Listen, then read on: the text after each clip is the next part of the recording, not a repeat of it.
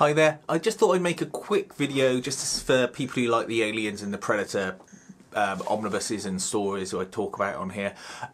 In case you didn't know, obviously the license for Aliens and Predator has transferred to Marvel and Disney, and so they are re-releasing the omnibuses, and they've released them pretty quick as well. So just a couple of heads ups.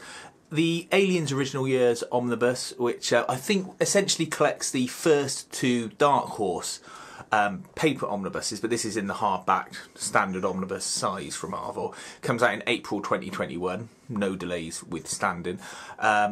The second omnibus, which again I think collects the next two Aliens original comic omnibuses by Dark Horse, comes out in August 2021.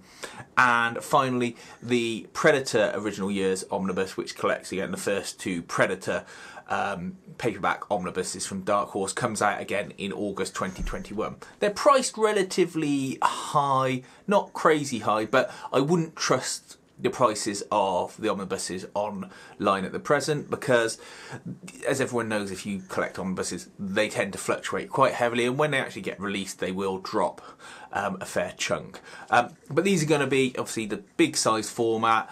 They're going to collect a lot more material than you would otherwise get in the paperback omnibuses on their own, and I think they're totally worth getting. Obviously to be confirmed when you see the quality of the first Aliens omnibus that comes out, but I assume it's going to be in line with all the other Marvel books. But just thought I'd let you know, and if you're looking forward to those omnibuses, give us a thumbs up and let us know in the comments. And are there any particular stories in them you're glad to see collected, or you wish were going to be collected in them? I'm not going to put a full list of what's in them on the screen because you can go on Amazon and look yourself, but it just takes forever. But it's just a quick heads up. Thanks.